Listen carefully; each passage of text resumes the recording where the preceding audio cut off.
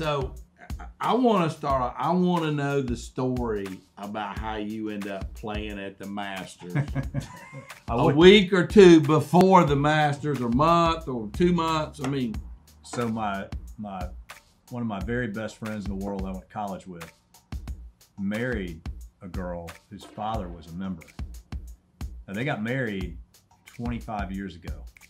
And when they got married, I said, "Damn, you know, he's a member of Augusta National." He said, "Yeah, I know." And I said, "Well, I'd like to be first on the list. You know, when you get an invite, I like you to be, first on the list." He says you can bring a buddy. You want to? Yeah, I want to be the guy. Right. I mean, I look and if he takes you and somebody gets sick or they get a car wreck, I could be there in 2 hours.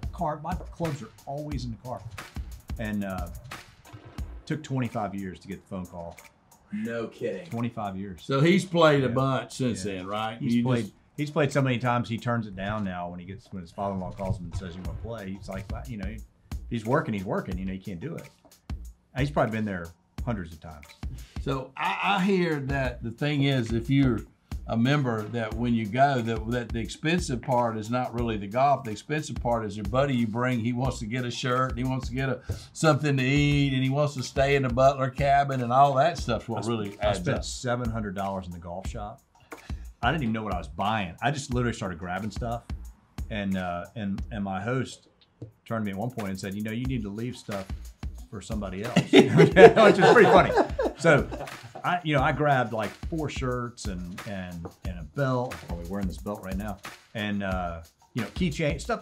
When I got home, I was like, "Why did I buy a keychain?"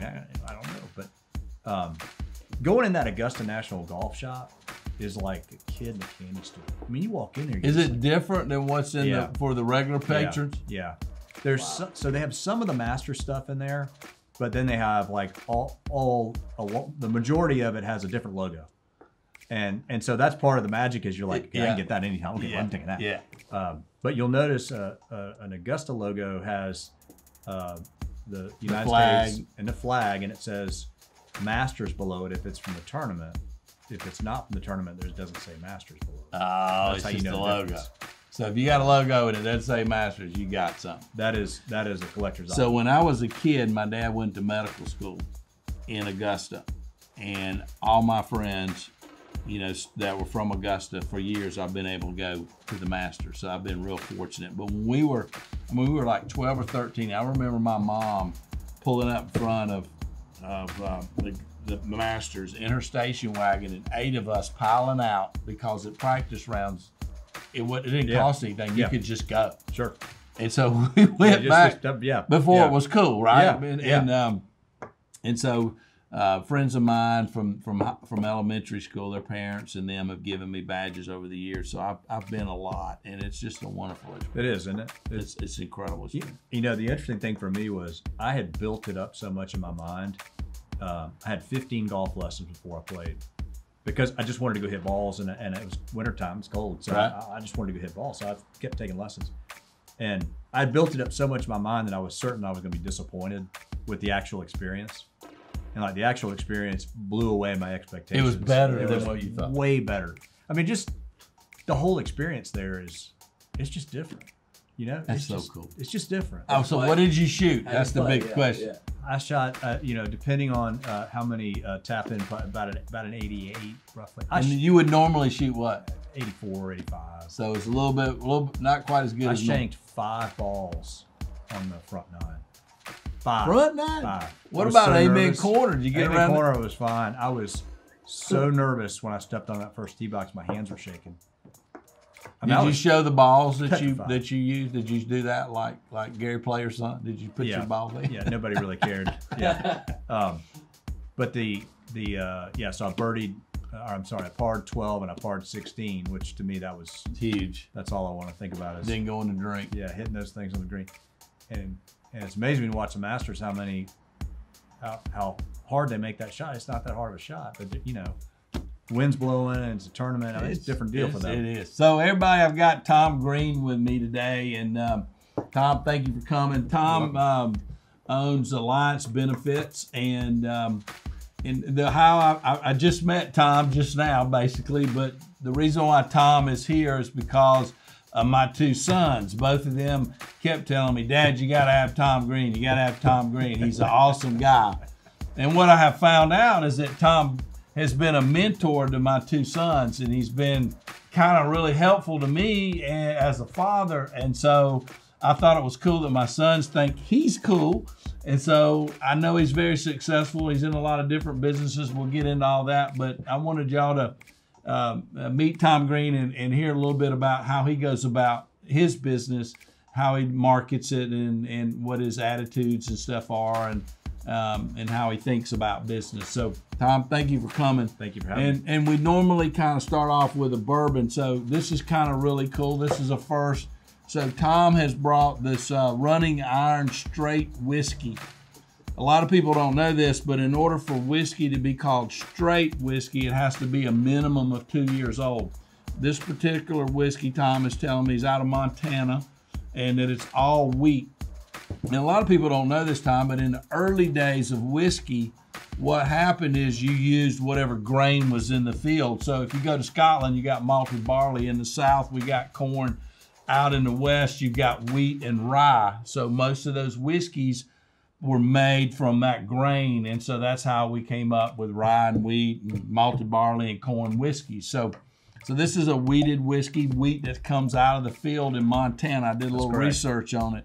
So tell me what you know about this whiskey. So this is the only whiskey that is distilled in the state of Montana. So if you want to try some other Montana whiskeys, you can't. This is the only one you're going to get. They're distilled somewhere else. They're distilled somewhere else. So this is a friend of mine, Mark Lewis, who owns a liquor store in Bozeman, Montana, who came across a family who had a family member who had passed away, and he had laid all this whiskey in barrels, and it had been sitting in this barn, and they needed to get rid of it. So he went in and said, well, you know, I'll take it. Yeah, I'll tell you. What do you want for it? And so they cut a deal, and he bought the whiskey and created the brand. And he started just putting it in the bottles. And it's mostly sold to people who go to Bozeman to fish, guys like us, that go into the liquor store and say, what do you have that's local? And this is it. And that's it. That's all there is. So. And it's only in Montana? It's only in Montana right now. So if I wanted a bottle of this, can I get a bottle of this? Can I call them? You can break into my basement. And get the bottle. Or you can call Montana Wine and Spirits in Bozeman, Montana, and they'll ship you a case of it. So are you an investor in it? I am, yeah. So how does that work as an investor in a liquor business? Well, so originally... You don't have to give me all the details. But well, originally when Mark started the business, my brother-in-law loaned him some money to help get the business going. And then that was the first business. And then he came across the barrels. Did he pay you back in barrels? He's been paying us back. He's been paying us back a nice dividend. And then he found the barrels of whiskey and called and says, I got another deal for you. I got this whiskey, and I want to buy this whiskey and create a brand called Running Iron. And so we kind of talked a little bit. And one of the things that sold me is if you look through this bottle, you can look through the state of Montana. Right here? Yeah, and you can see in the back there's brands. See the brands all on the label on the inside? That's cool. And I don't know if y'all can see that, but it's like branding iron on a cow. And those brands are either Montana brands or our initials. So there's a TG in there somewhere. You have to finish drinking the liquor, and then you can't see the brands anymore. But ideally, you have to finish the liquor to see the brands. But either way, it's in there somewhere. That's awesome. And then, yeah, isn't that cool? And then he brought this exceptional bottle that you really can't buy. So tell us about this mason jar liquor here. So this is I should probably have like a pixelated thing over my face as I explain this. This is bootleg whiskey. This is made by a friend of mine who's a physician. We'll just call him Hunter. And Hunter's been making whiskey for about 15 years in his garage. And he started out just kind of throwing stuff together, and the guy's gotten really good at making whiskey. It's very good. So when he brought me this, I thought it was moonshine, and I thought, I don't really like moonshine. And he said, no, yeah, taste it. So I took the top off of it, took a little smell of it. I was like, it's a very, very good. And is it a rye base? It's a wheat whiskey, and it is put in very, very small barrels, which accelerates the aging process. Yeah. So it's the equivalent of a 15-year aged whiskey, and it's incredibly smooth.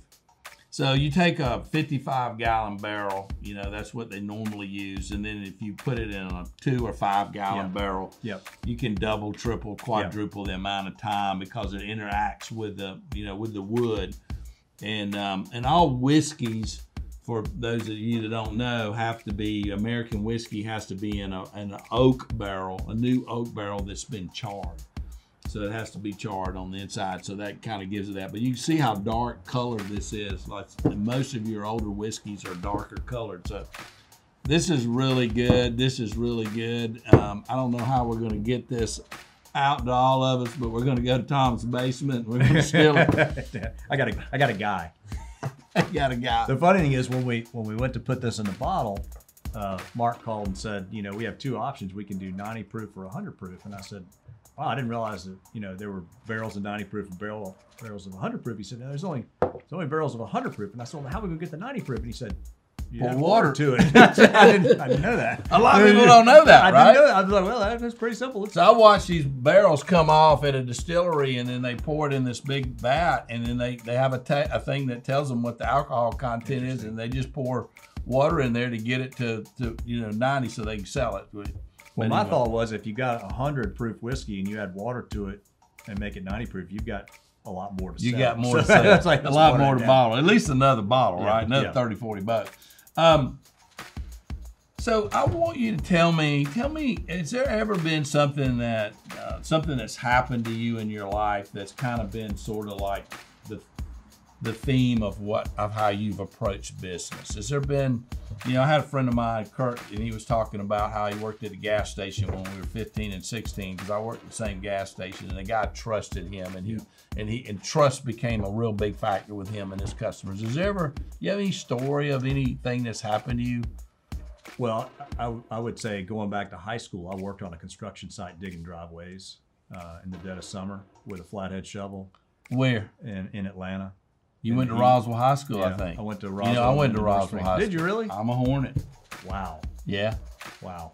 Well, you came after me. I came just a hair, just a little bit. But you know, I started out working for a friend's father, and he put us on the job site, and we were digging driveways and driving a dump truck to the dump at Morgan Falls, and there was something about that experience, the heat and the people I was working with, who were all nice people, but I just looked around and was like, I don't think this is for me. Yeah.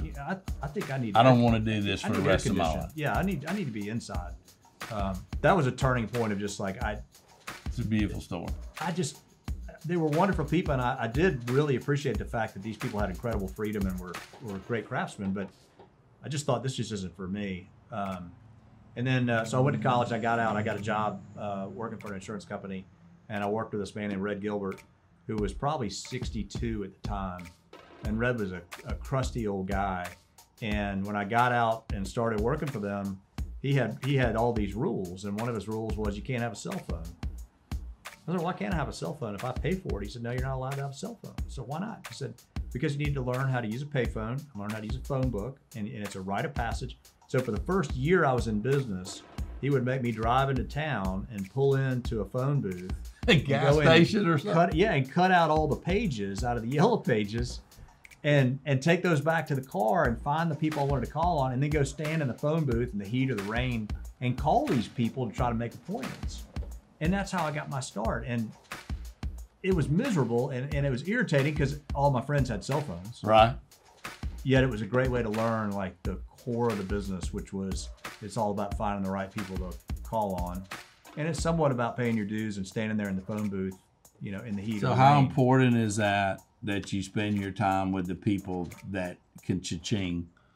I mean, a lot of people don't do that, right? They just dial for dollars, they buy leads. How important is that, really drilling down to say, this is where the meat is? Well, I think the challenge is for guys like you and me. I'm willing to bet if I said, you know, I've got a developer over here who's developing a subdivision and he needs somebody to do all the mortgages, you'd say, I can sell that. Yeah. Make an appointment. Let's go now. Right? Let's go right now. Let's go knock on his door.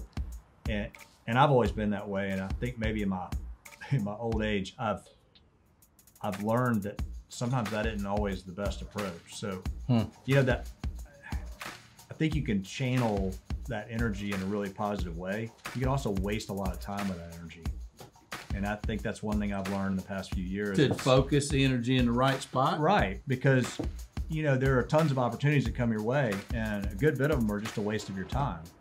And so you can convince yourself that you can close something because you're that good at selling, when in reality, it's not closable, right? You don't have a relationship, you don't have the data, you don't have the information, you don't have the reputation. The volume's there, the business is there, but it's not the right business. They're going to buy from somebody, but chances are it ain't going to be you. So how do you find that person that you need to spend your time? In our business, it is a long process, 3 to 4 years of developing a relationship. And these days, that's taken a different form. So that used to be, face-to-face and lunches and breakfasts and cocktails. Right. And, frankly, in our business, people don't have time for that anymore. And you want to know, just ask somebody to go get dinner. They're going to tell you no. They'd rather go home with their family. So we really have had to pivot and change how we market. And now we market much differently, using more platforms and digital media, video. So walk me through that. So like you've got this, how do you determine who that well is out there that you want to go get? So some of it is just database, it's just mining a database and trying to find where. So for us, we're looking for very large employers, and typically we're trying to find those that are working with our competition, perhaps the weakest of our competition, and we sort of hone in on those. So you pull out a name, so to speak, or here's our list, right? Our target market, right? And we just are literally in the process of like taking the funnel, just traditional sales, down to like these are the A prospects. These are the people we want to develop relationships with. It doesn't mean we're not going to ever talk to the other people, but let's hone it down, and then let's try to figure out a way. All we're trying to do with our prospects is simply just get on their radar. We want them to know who we are. So what would be your first inclination? Would you try to get a warm lead in there? We would try. Or what? We would absolutely try. So if you're going to get a warm lead, where would you go? Go to LinkedIn, or how do you do that? We'd go to LinkedIn and try to back our way in. Okay. We'd go to another advisor who might have a relationship, and we'd go to an intermediary. So for example, we're insurance brokers. There could be an insurance company that does business with them. We might go to that insurance company. How would you find that out? Just start asking around. There's also some public databases where you can dig around and find who the company. So we're trying to get people that can get us in there, warm up a conversation. Right. At least give me the lay of the land. What's this person like? You've already determined who it is. Yep. You need to. We know who it is. Our buyer is Jim Smith, because he does that for the company. Chief HR officer, or the senior VP of HR, or the director of comp and benefits. There's only a couple titles for us that are laser beamed in on, and now we got to find a way to get in. Okay. And sometimes it's old school. It's just picking up the telephone. And one of the things I found, I think this is fascinating, is that nobody uses the telephone anymore. So if nobody's using the telephone anymore, then isn't that the way we should be prospecting? Yeah. Because nobody's calling. No. They're all emailing. They're scared to call. They're scared to call. They're going to do digital. Which goes back to you being in the parking lot and cutting out the phone book. Yeah, that's right. Pick up the phone. And even if you have to leave them 10 messages, hey, at least you're leaving them something.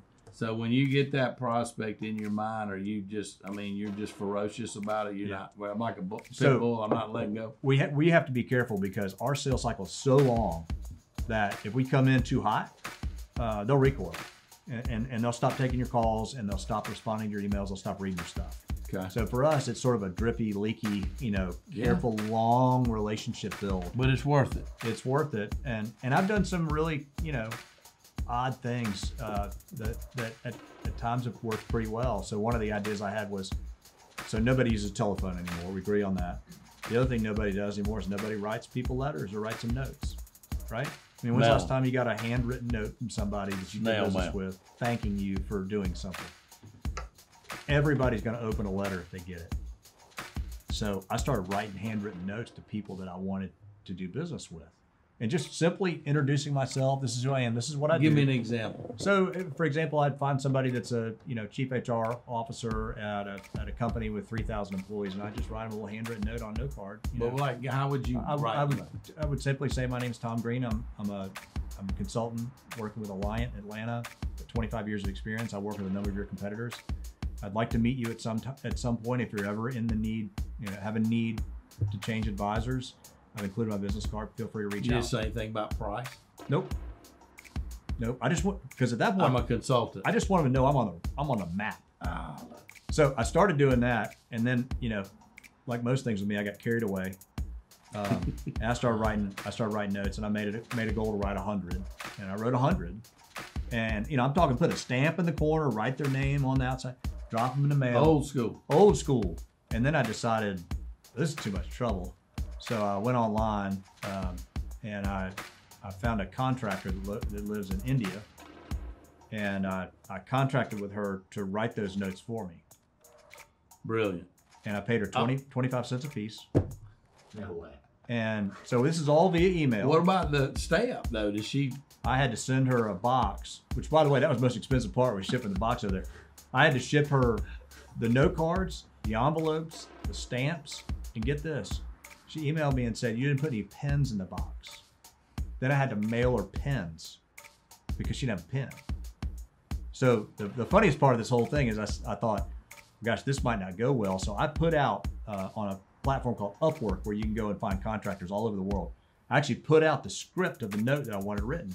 And the interview process was to write the note and scan it and send it in, because I wanted to see their handwriting. Yeah. If their handwriting was terrible, they weren't going to work, right? So I actually hired this person because she had the best handwriting of anybody that sent anything back. And so I negotiated. Oh my God, y'all, that's a brilliant idea. So if you're a real estate agent in Atlanta, I'm going to hire this Indian lady to send you a note. Yeah. And hey, you know what? It looks like my handwriting. They don't know my handwriting, right? And I had business 25 cards, cents a name. 25 cents a name, and I did 1,000 of them at a time.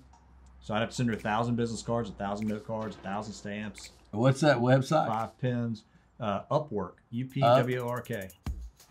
If you're a small business person and you haven't found Upwork yet, you're missing out.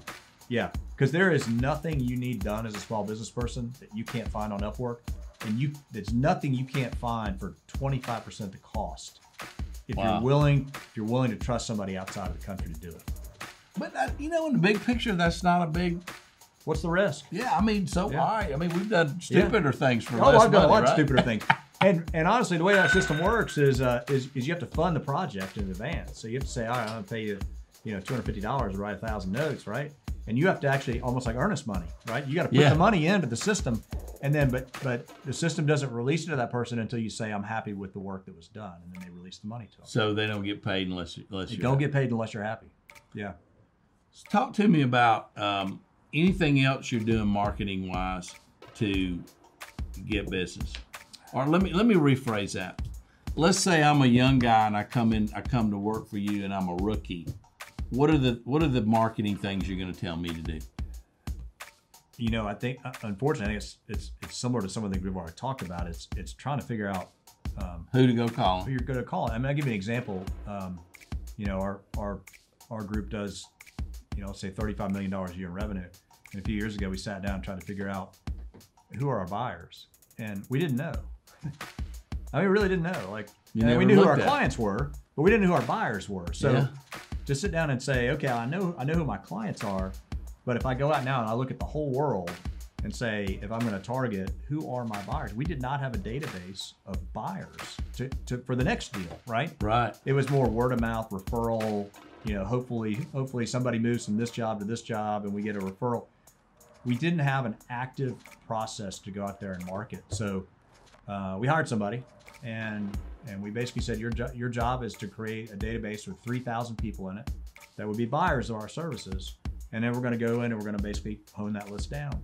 And one of the things we built, or we contracted with a third-party firm, we identified some platforms where the simplest thing now, it seems like rocket science like 5 years ago, but to be able to send you, Steve, an email and know whether you opened it. It's the simplest thing in the world. I just want to know if you opened it. And that technology is rampant now. It's everywhere now.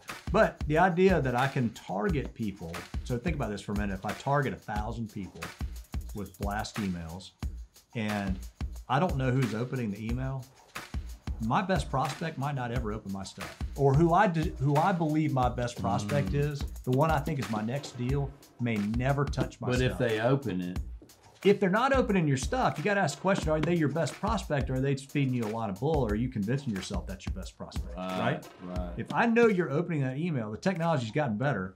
Now it not only can it tell you if that person opened the email, it can tell you if they forwarded the email. It can tell you if they opened an attachment attached to the email. Do you call that person? That's right. So now you basically take your funnel and you say, all right, I sent an email to 1,000 people. 960 of them did not open my email, right? I mean, just right. It's probably about the right number. But the 40 that did open, and how many of them clicked on the attachment, and how many of them forwarded that to somebody else? Well, now all of a sudden I've got my A list, I got B list, I got the C list, right? That's fantastic. Yeah, and that technology is not expensive. And anybody can get that. You can absolutely get that technology out there right now, and it works. So, boss, I'm leaving. He's gonna cut this out real quick. So I just want to say thanks. Hey. I gotta go to this Braves game. Oh, you going to the game? Yeah, I'm going to the game. Yeah, so we get. you want some of this, John? Hopefully, I'll get sure. Yeah. This shit's good. It's good. This is money, by the way. This is money. Good. This Oh, is good, money. good, good. I This is appreciate great. it. Yeah, This is really fun. Yeah. I meant to bring another bottle of that for you, and I Just to have it. just because I've got 2 cases of it in my garage. You get a glass? He keeps Yes, sending sir, I me have one. cases of it. I'm like, stop sending it. I'll give you my address. You forward it on to me. Or I'll come pick it up. I can. I'll get it to you. We'll figure it out. Appreciate it. Yeah, that's great. Cool. Good seeing you. Yeah, thanks. Josh is the man. Good I'm to gonna see you, be my late. brother. All right. We'll see talk y'all. soon. Enjoy the game. Go Braves. All right. So, I want to talk to you about building your referral business. So you get a customer. How do we get that customer to refer us to other people? Or how do you find somebody that you play golf with, or somebody that you know from Roswell High School or whatever? How do you get those people to refer you? How do you think about that process? What's amazing, and I know you know this, is the biggest challenge to referrals is nobody asks for them, right? Right. I mean, you just don't. No, they don't. And it's incredible. And I find myself in that position of, in fact, it's funny. I asked a client recently if they would help me meet somebody at one of their competitors, and his response was kind of interesting. He said, I'm not sure. I got to think about that a little bit. And I was like, well, I thought you were really happy with us. He said, well, we're very happy with you guys. But if I introduce you to them and they're as demanding as we are, I'm concerned that your team will get stretched too thin and not be able to give us the attention that we need. I'm like, whoa, that is a great point. Now, whoa, we have a big firm, so it's not very likely that would happen. But I could see where he's coming from. Hey, you know what? He feels special, and he thought I might not feel special. Right. I might not be special. All of a sudden now, you guys are too distracted with a brand new client, and I become second chair. And I get that. But I think the other thing is, as basic as it sounds, LinkedIn is pretty darn good at the know somebody that knows somebody that knows somebody. Yeah, the old Facebook. I mean, it's pretty darn good if you know how to use it. Yeah. And I do also think LinkedIn has a lot of functionality in there that a lot of us don't really understand. But do you do anything do you spend more time with them? Do you invite them to your house for dinner? Do you play golf with them? I mean, do you see there's certain things you feel like you need to do to make that relationship stronger with your current customers so that they'll? I do think it's that old maxim of what is they don't know how much you care until they care how much you know or whatever it is. But I think for us a lot of it is respecting the relationship and delivering above and beyond, and then simply asking. And so for us in our business, there's not a tremendous amount of entertainment that goes on. Mm-hmm. And I don't know why that is. It's just the way our business has always been. It's, it's sort of business is done, at the office. And, right. You might get folks to go to dinner now and again or lunch every once in a while. But there's not a lot of going to Braves games and whining and dining people like the old days. Do you have touch points for your customers through the process? Or We do. And it kind of goes back to picking up the telephone. And as simple as it sounds, I've tried to get into the habit of just picking up the phone and calling our clients and saying, and chatting for 3 minutes and then saying, listen, I don't have an agenda today. I just was calling to check in and see how you're doing. strong, isn't it? Right? I mean, and Yeah. people are so appreciative, especially now with COVID and everything going on. I just check in and see how you're doing. How do you keep that database and know how to check in or who you're checking in with? You have a way you So Yeah. yeah, we do. We use a platform. There's one called Upwork that we use that's Right. pretty good. It reminds you to call Jim Smith. It'll remind you to, change whatever. underwear. Yeah, it's, Change oil yeah, in your car. Yeah, it's almost honestly, you have to take these technologies and like dumb them down because they're really built for people that are on steroids. And I'm like, I need 10% of what that thing can do. I just need it to tell me who to call, and I need it to tell me if somebody opened my email. Right? I mean, it's just simple stuff. But those are, those platforms are pretty good at keeping you on task and on point. It's also, they're great platforms for managing other people because you can look in the system and see, It's like a Salesforce kind of thing. it's isn't it? absolutely like Salesforce. Yeah, same All right, idea. so a lot of people that are small business people have a real struggle with going out and calling on whales, big customers. You seem to feel comfortable in that because I guess that's the most profitable piece for y'all, right? At a certain point, you And it's our need somebody expertise. with a certain amount of volume, Yeah. or a certain amount of employees or whatever. What advice would you have for somebody that is, like in my world, that'd be, hey, I do a lot of $500,000 purchases, but I want to do some $2 million. Yeah. How do you transition that mentally to where you feel like you can play with the big boys, so to speak? Well, I've always said and I mean this seriously, I've always said I'm 2 questions away from you finding out I have no idea what I'm talking about. I mean, that's where I've always operated. And That's brilliant. and I've always been comfortable there. In fact, I used to work with this guy, Terry Smith, who was a great friend. He was a good bit older than me. And he would take me out on meetings. And we used to have a code, and the code was Equifax. And that was when you're in a room full of people and you're talking, you have the floor, right? And they're asking you questions and you're pontificating about things. And in our business, it's very easy. You know a lot about a little bit, but it's very easy for somebody to pivot a little bit and kind of get You off go, off your expertise. Yeah. But you don't want to go like, I don't know anything about that, And so we had a code, and the code was, that reminds me of something we did on Equifax. And then hopefully somebody else in Well, the the room. code was to the other guy that like, I have no idea what I'm talking about. It's like, you better jump in here quickly because if I don't, if you don't save me, they're gonna figure out I don't know what I'm talking about. So we would use Equifax, and the other guy would always say, yeah, you know what, that does remind me of what we did on Equifax. And he would take it and then like try to take it in a different direction. But we were always, that's just where we operated. That is awesome. To me, that's just fun, I mean, if That's you're not awesome. if you're not on the edge of what it gets boring. So a lot of people are so uncomfortable with that, and as you get more mature in your business, you start to realize, I tell younger people all the time, that it's okay to say, you know what, I really don't know. Yeah, so it's a great segue. I've been reading this book. I'll let you share it, but Think Again by Adam Grant. He's my favorite. Isn't he great? He's awesome. Yeah, he's really good. And Award-winning psychologist. Right? yes, and you may know I have a blog site where I write mainly about health and well-being topics, but a lot of it is just sort of general life advice. And it's tomgreene.com. And I got turned on to this guy, and it got me really thinking on this subject. And I just wrote something that I submitted to the Wall Street Journal, New York Times, and Washington Post. It's basically a piece talking about how rare it is in today's day and age someone will admit they don't know something.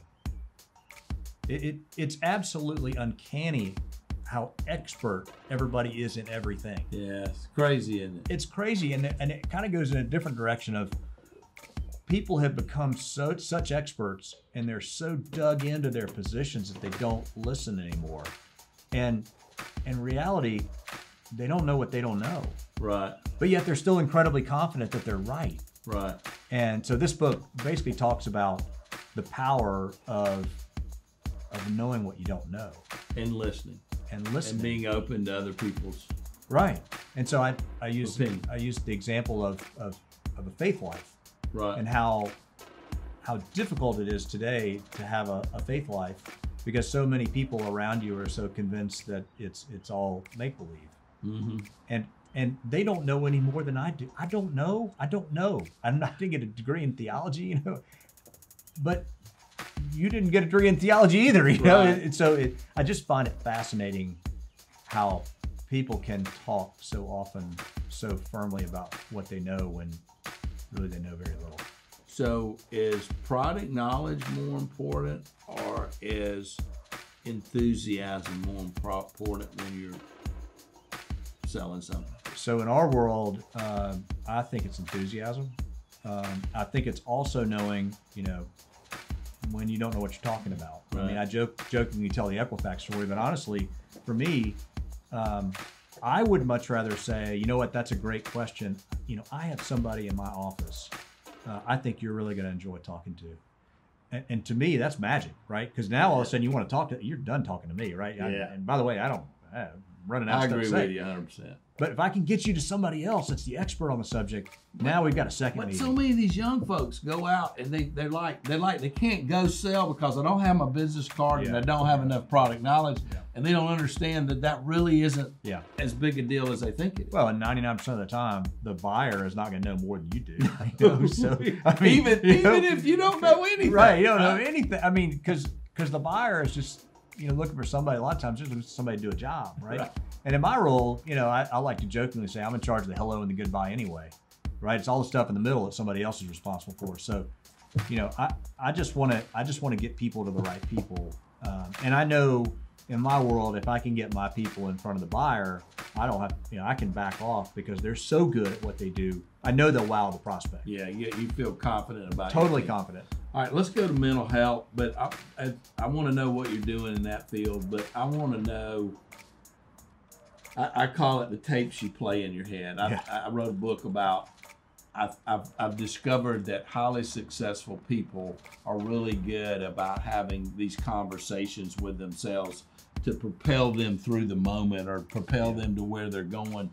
Do you have a certain conversation you have with yourself, or certain sayings or stuff you've heard from people that you rehash? Like a friend of mine that went to Roswell High School, I don't know if you remember this kid named Tony Phillips. So he was my age. He went and played Major League Baseball, and he told me that that he always said, my shit always works out. Yeah. He just had that saying that when he got somewhere, and he's like, he just kept saying it, and it worked out. Yeah. Do you have anything like that you? One of the thoughts and stuff. One of the things I think that was hard for me is I went to Roswell High School, right? I mean, I didn't go to Exeter or something. Right. I mean, I went to public high school. Right. I went to public university, and I was a C student, and so for me, like, my secret to my success, I've just worked my ass off, right? Right. I mean, I really have. I've worked incredibly hard, but I think for guys like us, you get to a point where you go like, oh, I've done pretty well, but it's just kind of fluky, I don't really deserve this. I would deserve to be here. And there's a great guy that is a friend of mine named Tommy Newberry. Yeah. Who's written a couple of fantastic books. Success is Not an Accident is one of my favorite books I've ever read. And I work with Tommy. He helps me and coaches me, tries to make me better at what I do in basically every aspect of my life. But I think the title of that book, Success is Not an Accident. It's not. No. I mean, you deserve to be there. And you are as good as you think you are. So you're talking to yourself that I've put in the work to be here. Right. And no one else is going to work harder than I am. And no one else is surrounded by better people. I'm going to outwork you. I'm going to outwork you. I'm going to outflank you. I'm going to outrun you. But I think, sometimes it's hard to get yourself, over that hump of, I deserove to be here. I've earned my seat at the table. And when did you feel like you deserved to be here? I don't think I did until I started working with Tommy, and it's interesting because it's a little cultish, but he has these recordings that he plays where, you're basically, it's theoretically you're talking to yourself and you're saying like, I can do it. I can do it. I believe in myself. Yeah. And what I find affirmations. They're affirmations, and what I find, where I find myself using those the most is when I'm playing golf. Because if you're a golfer, It's very, you can have a great day and you can have one hole and next thing you know, you're like, you are just beating yourself. If you were sitting next to you on an airplane, you'd punch you in the nose. Yeah, right, you know? right. I mean, you would never let somebody talk to you the way you talk to yourself. Right. And yet, we will just beat ourselves up over the simplest things. And so I find myself on the golf course, you know, having to kind of talk my way through mentally that, you know, that I am good at this game, and I have put in the time and the energy and effort. I've hit the balls. I've hit the balls, and I've taken the lessons, and I've got the right equipment, and you know, this positive thoughts instead of, you know, God, you suck, you know, which is, you hear people say on a golf course all the time, they hit a bad ball and I just suck. You don't do this for a living, you know. I mean, come on, you play. Right, it's supposed to be for fun. Right, you play 20 times a year. I mean, come on, you know, you're not, you know, you just win the Masters. Right. So I think there's a lot. When I first started working with Tommy and he started down that path, I thought, this is weird. And then the more I thought about sort of the way we talk to ourselves and that voice in our head, I really do think there's a lot there. There's a lot of power in that. I think it's the main thing. Yeah. If you can't get excited about going and doing and learning and whatever it is, you know, it's kind of that thing where if you don't have that island you're swimming to, you're never going to get to that island, right? Yeah. Well, I mean, think about it. If you had a coworker who followed you around everywhere you went and basically told you suck at everything you do, You believe you probably suck. believe them after a while, and yet that's what we do to ourselves because it's just habit. And so I've really worked on that in the past couple of years of trying to just have a positive self-talk, A better conversation. soundtrack. You know, is a positive soundtrack instead of a negative soundtrack. And it's amazing what that does for everything, for energy, for your outlook. That's amazing. It's amazing. So you wrote a book, right? So tell me about that. I did. I wrote. So it was a funny story. I wrote a book with my daughter, and it was a children's book, and it started with me coming in her room at night. She was about 5, and she'd say, "Tell me a story," and so I'd start telling a story. And then I run out of stuff to talk about, right? I mean, after a while, the story gets kind of stale, and I'd say, well, why don't you take it from here? Tell me what happens next.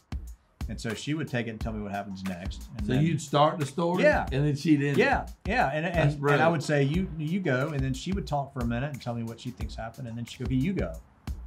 And I would pick, okay, well, what happens next is they go down to the beach and they find this luau, and they go to the luau and they eat dinner, and then somebody tips over a table and the cats run in, and this story just kept growing and growing and growing until finally I said, this stuff's getting pretty good. We better write this down. So I started writing it down at night after we would talk. I'd go back, when I go to bed, I would sit down and write down what happened in the story that night.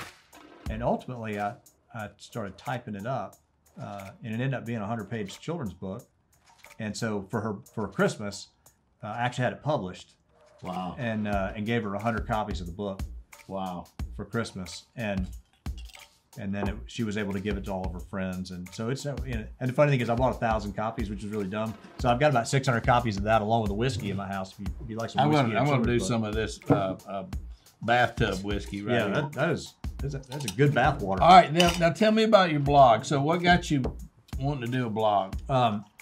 So I started the blog about 2 years ago. I've always done a lot of writing, and I used to write a lot on LinkedIn and Medium and these internet sites. Were you a journalism? No, major? I've just always been. It's always been easy for me to write. So That's interesting. I've always thought That's like a root canal for me. Yeah, well, that's right. For some people, it's a root canal, and for other people, for me, I'm like, what to write about? Give me 15 minutes, Yeah. And I can literally take a topic, and it just comes naturally to me. So I took this topic last week of the fact that people are so confident in what they know, even though they know very little, and I wrote 1,000 words in 30 minutes, and it was good. I read it, I was like, that's pretty good. Not bad. Good. I think I'll send that in the New York Times.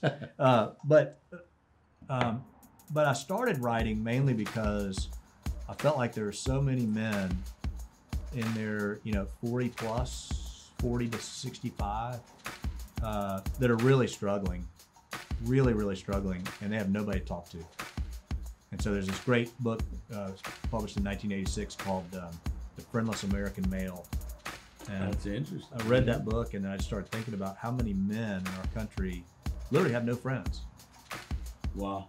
And some of that's been a generational shift from. Do you run into those guys in your business? Oh, absolutely. Yeah. It's absolutely. like they come in, they go to their cubicle, and they go home, they eat dinner, and they watch TV, and they go to bed. Yeah, or people that They're not in the bottom of their church, not yeah, bottom of right. their community. They moved to a new city, right, and they met somebody and they got married, and they never developed any friendships there, and then started having kids, right, and then work was demanding, and next thing you know, they're 45, and they go, I have no friends. I have friends from college, but I lost track of them. And I also think that in males today, it is so frowned on to have friendships. So think about it. When you're 35 years old and you got 2 kids at home and they're young, and you tell your wife, like, tonight I'm going to go out with my friends and have dinner and play darts. And your wife be like, you've lost your mind. You're not doing that. She's going to say, I wish I could do that. Right. And so guys, don't do that. Well, women right? have a little bit of the same problem, especially when you have young kids, right? It's very difficult for both of you. It's very difficult. But what I found is where women ultimately sort of revert to like bunco groups and dinner clubs and different things and card groups, dice games. The men just, once they lose that friendship, they're done. Wow. They're done. They never go back. They never go back. And so you wind up with these guys that are 45 and 50 and they start really struggling because they have all these big questions about life and they don't have anybody to talk to about them. And that's about the age where you start thinking about what's this really all about. Yeah. Right? Oh, absolutely. Yeah. So I started writing sort of this. I didn't really know what I was doing when I started it. I just started writing different articles and I started getting really great feedback from folks. So I wrote more. And so then I decided, well, I'm gonna put this out there. I'm going to create a website and put it out. And so I made a deal with myself that I wouldn't put it out until I had written 50 articles. Wow. So you banked 50 articles. 50. Before you even put it up. Yeah. Before I even Were put it you out. emailing those articles to your friends and stuff? Nope. They were just only known to you. Only known to me. I didn't share them with anybody. I literally would write. I'd get them to a point where I thought they're about 85% done, and I'd say, okay, that one's done. And I put it aside because my thought was I don't want to create a website and blast 3 articles and get fanfare about it and everybody tells you what a great job you're doing, boy, you're a great writer, and then lose interest, and then it becomes embarrassing. You felt like you wanted it to go in to succeed. Yeah, and I didn't want to create it. Now see, that's interesting to me because I'm totally the opposite. I heard Seth Godin one time. We went to one of his classes in New York, and he's like, people get all concerned about doing something, and it's got to be perfect. And he said, just ship it. Yeah. Just do it and ship it. Yeah. And I've never forgotten about that. And I'm a little ADD and so every time I do something, I just do it. Yeah. And throw it out there, and you're just the opposite. You want it to be, you're more like my wife. She wants it to be right and done right and look good. Well, and to me, it was less about it being perfect, and it was more about making the commitment that I'm going to do this. Okay, right? so that was a personal thing. Well, it was a personal thing because what I didn't want, I have plenty of things that give me stress, right? I got work, and I've got businesses that I invest in, and I've got a family. I got plenty of things that give me stress. And I thought, if I'm going to do this, I do not want this to create 1 minute of stress in my life. Because at the point, point, want that to be pleasurable. I want it to be fun. I like to write. I want to help people. But at the point where I'm staring over a laptop, frustrated that I can't get the words to come out, it's no longer fun. So, you're involved in a lot of different stuff, right? So because of my sons, I know you're involved in helping some of these young men at Sigma Newton, University of Georgia. I think you sit on alumni board or something. You've done some of that. You're one of the main guys in your company. You've got this whiskey business. What else are you involved in? So it kind of goes back to I had my first business I started in 2004. I sold it in 2007. After I sold it, my brother-in-law came to me and said, hey, I got an idea for this medical device business I want to start. And I listened to him. Sounds great. I think you ought to do it. It's a 2-hour conversation. And it sounds like giving this a lot of thought. Well, so that was like a Friday. He came back to my office again on Monday. So I want to talk to you some more about this. I said, okay. So we talked for another 2 hours. And then he would just periodically drop into my office and want to talk about this medical device business. And this went on for 3 months. And I'd look up and he'd be standing in my doorway. And I had just sold my business to a larger firm, and I was like, I got work to do. So finally, after about 3 months of that, I sat him down in the conference room in the nicest way possible. I said, I love you like a brother, but honestly, you got to get the hell out of my office. And you need to do this thing or don't do this thing, but you can't come back here anymore and talk to me about it because you got to jump in or not. You got to jump in or not, and you sold me within the first hour that you brought this up to me, and the rest of it's just been wasted time. He was procrastinating. He was scared. He couldn't make a decision. So I got out my checkbook and I said, I will write you a check right now for $250,000, but you're never coming back here again to talk about this business. Well, you write me a check. Yeah, look, you couldn't be hard enough yet. So that's a true story. I was shareholder number 1 in this business. And he went home that night and said, told his wife, I'm going to quit my job. And I'm in. And I'm going to start this business. And she said, well, how are we going to pay for eat? And he said, well, your brother gave me $250,000. I think she was mad, but it all worked out. Fine. But that was the first, beyond owning my own business and running it, that was the first time investment in somebody. Right. I'd made an investment. You obviously felt like he was worthy of the investment. I just, I felt like he would have done that for me. I know he would have. That's awesome. And he's a passionate guy, and I thought, I don't know if this is going to turn into anything. Don't you love helping passionate people? Oh man, it was amazing. And so I ended up serving on the board, and we ran that company for 7 or 8 years and sold it to. So it made money. Sold it to a private equity firm for $165 million. So I got my money back. I love it. And he had, in hindsight, I look back on it now. I go, that was the dumbest $250,000 check I ever read. So you took that money and went into the whiskey business. Yeah. So we ended up doing that business, and then we've had a number of spinoffs from that. Mainly with in the him? Healthcare. Yeah, mainly in the healthcare arena. So you kind of got this side hustle with your brother-in-law. And a lot of times it's just somebody will come forward with an idea, and they need money, or they need backers, and we'll help them kind of find money.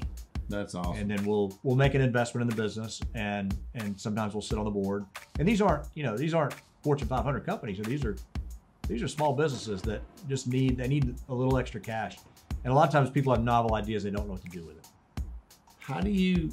I run into that all the time. But what's your deciding factor on them? I'm backing this horse or not? So I got ADD, just like you, right? Right. So my attention span is pretty limited. And if they can't grab me quick, I'm out. I'm out because if I can't understand it at all, I probably shouldn't invest in it. So a lot of times I'm investing. I'd say 80% of the time I'm investing in the person. Just do you believe that? Do you believe this person? What they're saying, and are they honest? Do they really have a passion for what they're doing? Is what they're doing really novel? Do they have it in their gut? They're just excited as hell about it. And for me, it's a gut thing, and I can tell you, I've met with people where literally immediately I said, there's no way I'm going to invest any money. You're an idiot, or you don't know what you're doing, or it's not a match. I don't understand the business. But is that a personality thing? It could be. But there's a lot. I worry about that because there are a lot of really bright people with bright ideas that are boring as hell to me. Yeah. Right? Yeah. Well, right. And so to me, like if you're a CFO accountant kind of guy, right, it's not that interesting. I'm getting some kid, he's ADD and he's jumping and he's ready to go. I get excited about that. Yeah, that's right. And that's sort of the way I've always approached it is if you can get me excited about it, then you got a shot. You got a shot. Because I don't, look, we're not trying to make $10 billion here, right? We're just trying to create a business and get it big enough to where we can sell it to somebody else, greater fool. Yeah. And sometimes it works and sometimes it doesn't. Right. I invested in an oil drilling business in Texas. It didn't work out so hot. It didn't go good. So they don't all work out. You only talk about the ones that really work out well, but a lot of them just face plant. You just write it off. And that's part of the rolling the dice piece, right? Right. So I'm gonna taste this. Just make sure it's still good. Yeah, might have gone awesome. bad. How important is these participations in these other extracurricular things? How important is that? Sigma Nu, boards, church, golf club. How important is that to your business? I think it's really important. Frankly, you and I wouldn't be sitting here talking if I wasn't involved with your sons when they were in college. Right. And you're fortunate to have two great sons, and Thank you. any mistakes that they make are not a They reflection take on after my their guidance. mama. Yeah, that's right. But some of that's just, some of those things you do are just for credibility purposes, and I think Right. you never know who's watching. You just never know. Well, who's reason watching. why I bring this up is when I've really interviewed highly successful people, one of the things that I found out, these are people that are doing business in their communities. Yeah. What I have found is the guys that are really the top guys. Yeah. They're in their church. They're teaching a Sunday school class. They're at the ball field. They're in the Rotary Club. They're on the Chamber of Commerce. There's something with their school. Their alumni. I mean, you kind of fit that a little bit. I mean, don't you think that there's something to be said for that? I think there is, and yet, if I go back and look at my career, very little of what I've accomplished came out of all of that. Right. It's kind of interesting. That is interesting. You would. You think don't see the direct sale component coming from it. I don't. And some of it is, our target buyer is a finite capacity, quantity. So I mean, you take a group of 10,000 employees. There are about 3 people there that can hire me, right? Right. And so you're talking about a needle in a haystack. And so if you take your church, or you take your country club, there's only, if you're lucky, there's Just 2 or 3 because a people guy there. that's in your Sunday school class works at Equifax doesn't mean you're going to get that. Doesn't mean you're going to get that business. That's exactly right. But So, I wrote a book about buzz, and what I found is that there's a buzz about every one of us, and when somebody talks about you, what they say about you is what I call your buzz, right? Right. And so you tell me what you think. I think all of that stuff comes into play with the buzz at the right time. Do you think? Yeah, that's why I say it's more reputational, right? Reputation. Yeah, so I call it buzz. Yeah, I mean, it's Same thing. It's the same thing of there is a certain reputation you're developing out there, separate and apart from your business. But when somebody in business is looking into you and trying to figure out who you are and what you do, They're doing their due diligence on you. And I don't want anybody to ever go look for anything about me on the interwebs and say, dude, I didn't know that guy was involved in that, right? Yeah. I want him to look and go, oh my gosh, I didn't realize this guy was involved in so many other good things, right? So do you take, when you get the opportunity or somebody asks you to be involved with something like that, how do you assess, okay, I want to be on that board, or no, that's not something I want? Well, early on I said yes to everything. And that helps you decide when to say no. Yeah, it backfired. And especially, I joke that my pastor is a very good friend of mine, and I always say, like, y'all are the worst. I mean, as soon as you raise your hand, like, oh, we got a guy over here, he'll do it, and next thing you know, you're on 4 different boards, right? I mean, that's just the way it works. And so I finally had to say, I got to put the brakes on for a little while, because I just, I'm going to get burned out on church, because I'm running the business of a church instead of going to church for the reason That's church. really, you're inside baseball in the church, and that makes it you tough. don't want to see the church make the sausage, No, it's tough. It's just hard. I mean, you just want to get so far in, and then then it's better to to step out and let somebody else come in. So what's your purpose for being here? Why has God got you here? What do you think you're supposed to do while you're here? That's a really good question. I think I'm here to help people. In what capacity? Well, I probably would have had a different answer for you pre-50, right? Right. It would have been something effective, develop a good career and have a family and provide for them, right? The usual, fill in the blank. And I think at some point you cross over from that and you say, okay, sort of box check, like the kids are sort of on their path, right? Mm-hmm. And like, I can't screw them up anymore now. And I feel like I've done what I'm supposed to do. Done what I'm in my supposed business. to do. Yeah, my business is good. Yeah.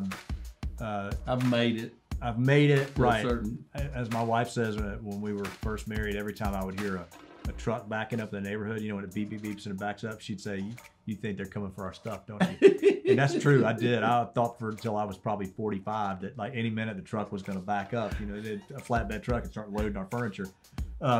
It's just the way I was raised and the way I thought about life. And I think so. At some point, you get some degree of success, and you go, okay, well, flatbed truck's not coming, and the family is in good shape. Business is in good shape. What am I really here for? Yeah, right. That's what I'm talking about. And And I had a hard time with that for a long time. And it's one of the reasons why I met Tommy Newberry was Searching for that. well, I called him and I said, I keep seeing your name in the newspaper and I've read some of your books and I don't really understand what you do. And he said, well, I help people reach higher levels of success. And I said, well, I think I'm doing okay. And he said, well, what if you could do better? And I said, well, that's a good point. And he said, do you really know what you're here for? And I said, I don't know. Then you don't. And he was right. So I'll never forget this. I was driving down the road. I'd had a meeting over on the west side of Atlanta, and I was driving down the road, and I called him, and I said, I'm really struggling. We've been working together for 2 years, and I still don't know what I'm supposed to be doing. I don't know why I'm here. And you were supposed to help me figure that out. And this is classic, right? This is to turn the question back on the person. And he said, we're on the phone, I'm driving along, and I was nice about it, but I said, I just don't feel like I'm any closer to figuring out than I was when we started working together. You said you were gonna help me figure this out. And, I just don't know if I'm making any progress or not. And he said, well, what do you want to do? And I said, well, I want to help people. And he said, well, how do you want to do that? And I said, well, I like some of the stuff you do. I'd like to write and speak and I think that's what I like to do. And he said, well, then why aren't you doing it? And I said, well, what would I write about? And he said, I don't know. Why don't you sit down at your laptop and start writing and see what comes out? That's a true story. And I sat down and I started writing that night. I wrote a little piece and man, it just started pouring out. It was unbelievable. And now it's just like easy. And now it's so easy. I mean, if you gave me a topic, if you handed me this book and said, I give you an hour, I could bring you back 1,000 words on that book. Now, I'm not bragging. I'm just saying. No. We all have Our skills and talents, and sometimes it takes you a long time to figure out what they are. But you would also turn that into what your purpose is a little bit. Oh, absolutely. Right? And that is kind of more of helping people, writing about what? I'm helping people. I'm as simple as I can put it. I'm writing life advice. Simple.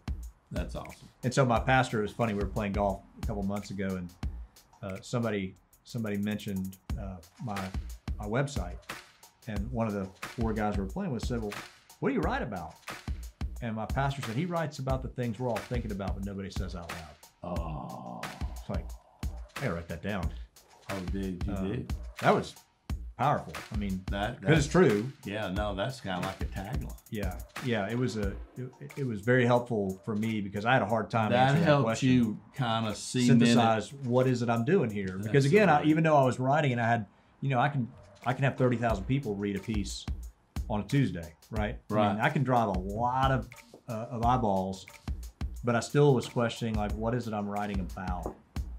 What's my focus? What's my purpose? Does that? And he helped me figure that out. Change the game for you on how now you look at your life. Yeah. It's different now, isn't it? Yeah, it does.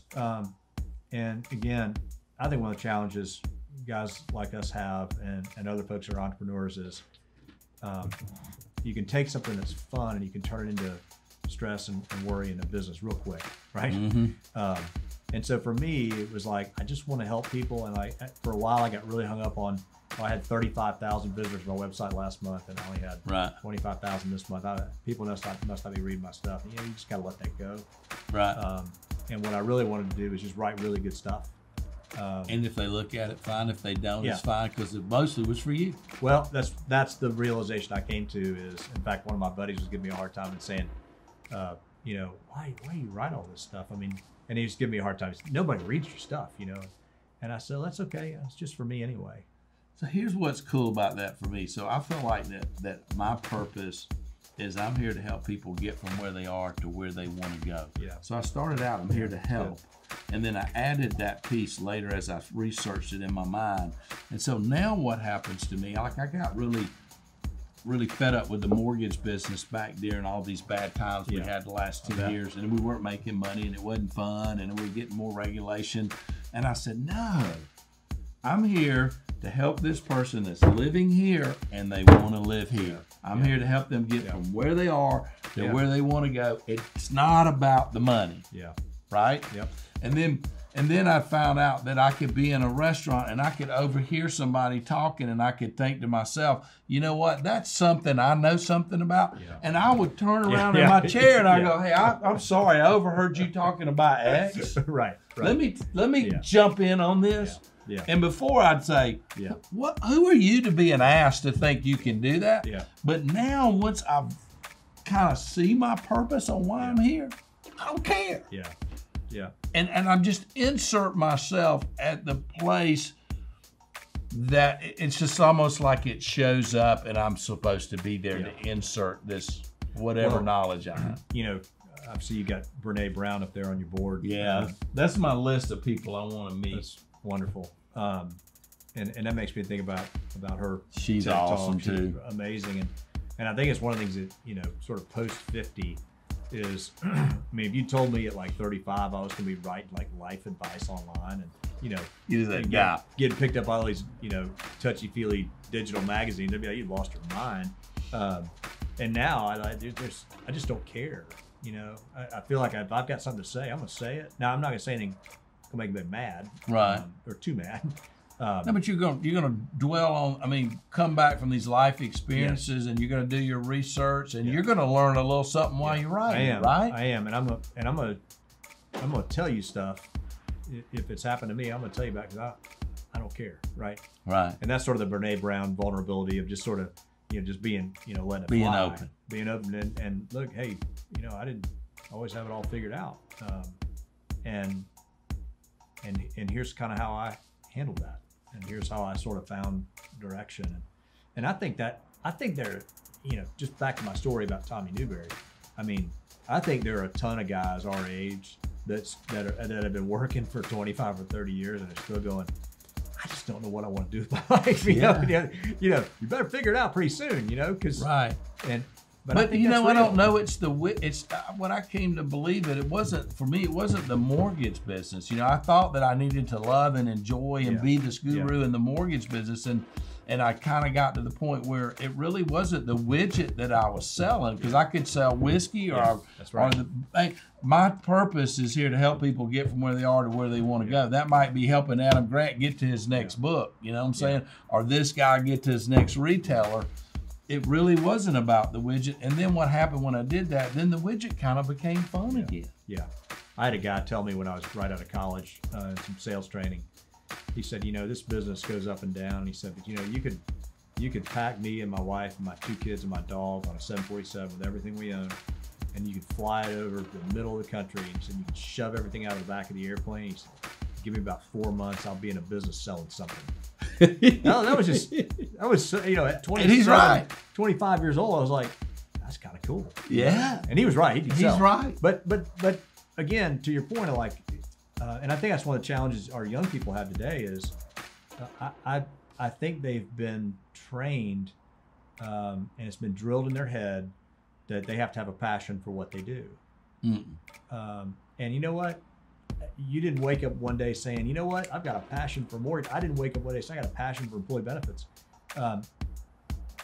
We just sort of started going down a path, and then the passion sort of developed around it. And I think that's tough for young people, right? Because I think there are a lot of young people who are like, well, I don't know what I'm supposed to do because I haven't really found my passion yet. Well, see, that's why to me, passion is different than purpose. Yeah. And so when I work with young people, I get them to start thinking more about, you know, because like I love riding my motorcycle, and I'm passionate about that. But that's not why I'm here to take people on motorcycle rides, right? Yeah. Or to own a motorcycle dealership and introduce people to it. My purpose is different than my passion. I say that there are very few people in the world whose passion and purpose collide. Right. And if they do, you're Michael Jackson, you're Elvis Presley, right? Right. Those are the lucky people in the world. And sometimes we can get there, but I think we can be passionate about something and not have that be our life purpose. Right. So my daughter is a sophomore in college, and she goes to Auburn, and she works in the honors college, and she got a little job there. You know, it's kind of the front person. You know, right. You walk in, and she's the person you meet, the receptionist, basically. And she said, you know, I've been there. She told me the other day, I've been there 3 months, and she said, I'm comfortable there now. And she said, you know, people walk in the door and they need stuff, and I can help them. And she said, you know, a lot of times, like, I have the answers. Like, you know, they want to know about a tour, or, you know, and sometimes I'll take them on a tour if there's nobody available. And she's like, I just really like helping people. And that was my point. Exactly my example of, Yes. it has nothing to do with the fact of where you're working. It's the fact you're helping people. Exactly. And, you know, you can get a ton of reward out of helping people no matter what you're doing. And I think that's key, because you're either like helping, you like coaching, you like teaching, you like discovering things. I mean, there's all these little, I call them 40,000 foot sort of things, and kind of find your lane and then take the next piece of that. I like helping people. Well, what is it you like helping people do? If you get that next little sentence, you've got your purpose. Well, again, this goes back to the conversation earlier about people who think they know everything. I mean, I feel sorry for those people. You know, can you imagine? I mean, and a lot of these people are, you know, 22 years old, and they've developed strong positions on the world's most complicated issues. What I don't understand is how quiet they are. They won't tell you they don't know. Yeah. Okay. But they'll go back and research it on the internet. Yeah. And I keep telling these young kids, it's like Warren Buffett's like, you want to be curious like a 10-year-old. You know, when somebody told me when he bought Shaw Industries up there, he walked the plant going, how does that machine work? How do you do that? How do you do that? Yeah. And he asked all these questions. I think young people are missing that. Yeah. Yeah, I think you're right. Do you ask a lot of questions when you go into a customer?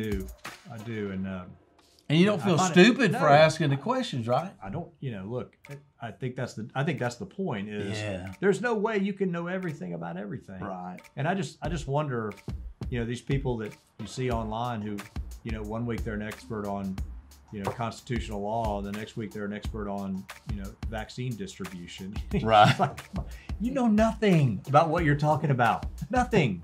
I mean, unless you're an epidemiologist, you know, shut up. So true. But boy, they have conviction. Am I missing anything, Tom? Is there anything I hadn't asked you that you won't tell him about? Anything in your heart, anything that you run into? I can't think of anything right off the top of my head, but I'm willing to come back and drink bourbon and whiskey with you anytime. I can't tell you, first of all, how much I appreciate you taking interest in my kids. I appreciate that. I really do. Really great boys. And it's been a pleasure being here with Tom Greene. And if you need some benefits for your company, he's the guy you need to call. So thank you all for joining in. And if you're ever out in Montana, you go get you some Running Iron wheat straight whiskey. Thank you all for being here.